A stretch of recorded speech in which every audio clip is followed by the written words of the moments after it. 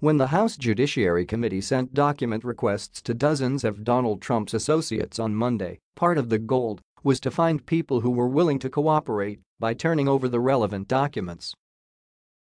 But in these kinds of mass requests, there is also clearly a secondary goal of sending everyone involved scrambling, and some of them are going to screw up in the process. That scrambling is already underway. Donald Trump's former longtime advisor Michael Caputo announced on Tuesday night that he is going to refuse to cooperate with the document request he received.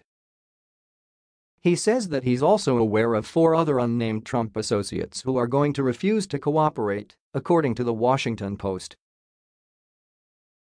This can't end well for any of the 5 of them. Caputo says that he's refusing to cooperate partly because he fears the House Judiciary Committee is going to try to use the documents to hit him with perjury charges. He may be onto something because he testified before the House Intelligence Committee back in 2017 when it was under control of Devin Nunes, who was all but begging Trump's associates to come in and insist that they and Trump were innocent. We don't know if Caputo in particular lied under oath, but it's a safe bet that a whole lot of people did.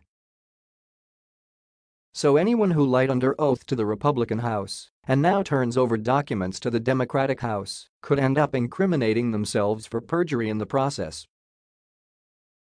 But not cooperating comes with its own legal risks. For instance, Donald Trump's longtime associate Tom Barrack announced to CNBC on Tuesday that he'll be turning over everything. He won't be the only one. Trouble for Michael Caputo and his fellow dissenters is that, statistically speaking, someone else among the 81 names is likely going to turn over the documents in question. For instance, if 2 people have a conversation via email or text, only one of them has to cooperate.